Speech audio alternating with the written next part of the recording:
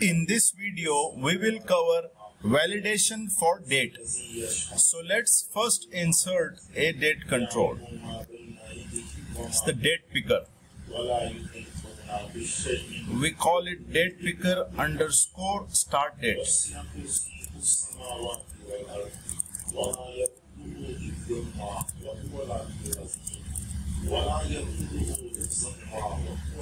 Okay, then we insert a label for it.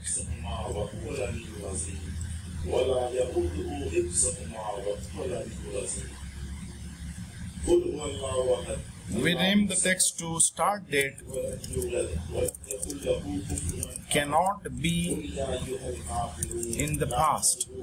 Suppose we want the start date to be either today or a future date, then we cannot have it in the past date.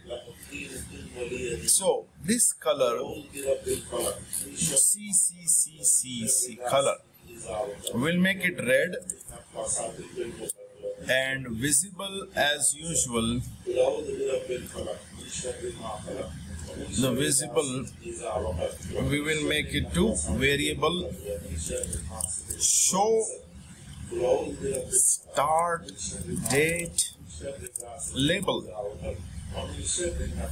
Okay, then that's on submit. We will assign the value to this variable.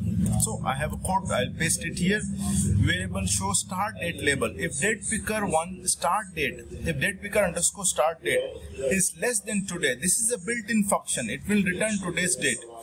Now this will be the server date, not the date on my machine. So if it is less, that means we want to show the error message. So we'll return true.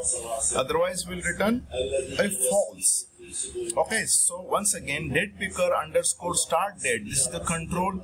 If it is less than today, that means you are trying to start. You are trying to set a start date to be less than today. Then we should show the error label. So I go here and then the reset button. Of course, we will first reset the control. Reset date picker start date, and then we will also reset the visible variable to be false. So variable var show start date label, start date label, because when it's reset, we want to hide the error message. Okay, let's cross our fingers. I ran it before, so let's reset everything. Okay, submit. Now we have everything here. We can try this. Everything is in error. So first we'll fix our current problem. We'll make it 20. So it's a future date. Now we're trying to submit. This is gone. A valid email address. And then age 21. Try to submit once again. Submit. Now the entire form is correct. So we reset, try to submit, and then pick a back date. Submit. It will be a error message. So we reset everything. So once again, we have a date picker. We have the label for the okay. We have the label for the, we can rename it proper. Label date start date. Okay, that's the label. This is the control. This label has the text color as red. Once again, the color is red. Then the text is, or the default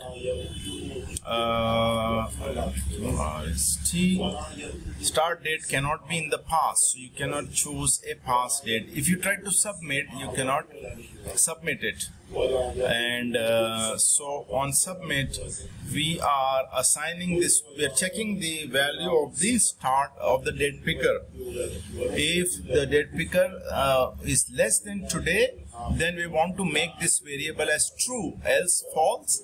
True means we want to show the label, and this is the label which we are showing.